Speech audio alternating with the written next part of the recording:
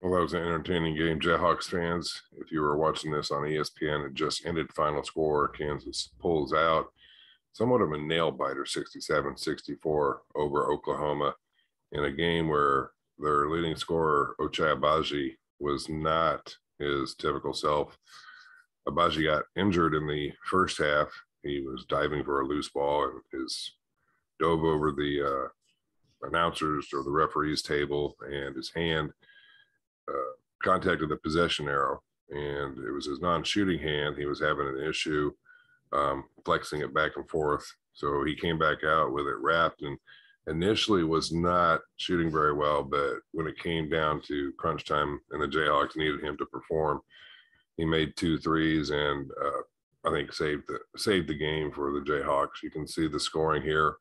Jalen Wilson leading the way with 16 points. Christian Brown with 15 points and those 2 big free throws at the end of the game to give the Jayhawks the 3-point lead, which they didn't relinquish, and thus led to the final score. You can see Agbaji here with 10 points on 4 of 11 shooting. His shot just didn't look right after that injury, so I will keep my eyes open and see what I can find out as far as that goes. Remy Martin played, but as you can see here, the game just ended, so the minutes isn't available. But when I was watching the game, Remy had one good shot that went in, and that's obvious because he only scored 2 points. He looked good. He looked quick. I just wonder if maybe he was on a little bit of a pitch count, and Bill Self wanted to sort of ease him back into things. Juan Harris did an amazing job. I'd like to see him shoot more. I'd like to see him shoot more in rhythm. Some of his shots seemed like he rushed him tonight. And as you can see, he only went 3 for 10, 1 for 2 from 3-point range, which isn't bad. If you're shooting 50% from 3, I'm all right with that. The thing that the Jayhawks did not get, and you got to credit the scouting report of Oklahoma, is Kansas shot 6 free throws tonight. And I told you in a previous video, 2 things Kansas is going to have to do. They're going to have to win the rebound in order to win a national championship, in my opinion. They're going to have to win the rebounding battle, and they're going to have to make it to the free throw line.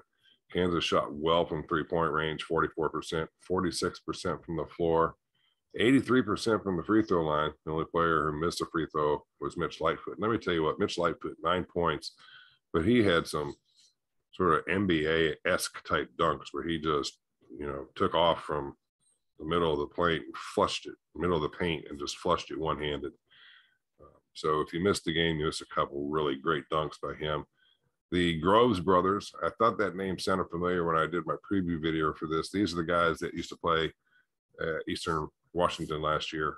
They were the brothers that I think combined to score, I want to say like 38 or 48 points, and Kansas still was able to beat Eastern Washington in the tournament. But, Tanner Groves had 8, and his brother had only 2, so 10 points between the 2 of them. Kansas gets out of this game, I think, lucky to have a win. You can see Oklahoma was at the free throw line much more, but didn't take advantage of it. 18 free throws for Oklahoma. They shot 3 times as many free throws as Kansas. And the rebounding battle, I mentioned that, the 2 things I think Kansas has to do: win the rebounding battle and make it to the free throw line. They won the rebounding battle by 1 rebound, and as I said, did not make it to the line that much. But Oklahoma killed themselves with the 3-point shooting. They had a stretch there where it seemed like they hit. I think they hit all 4 of them, like, bam, bam, almost in succession to start the second half. And that's when they kind of took the lead back from Kansas, but Kansas just stayed true to it. They mentioned that Bill Self in one of the timeouts said, you need to quit being selfish and setting up your shots and go get rebounds and,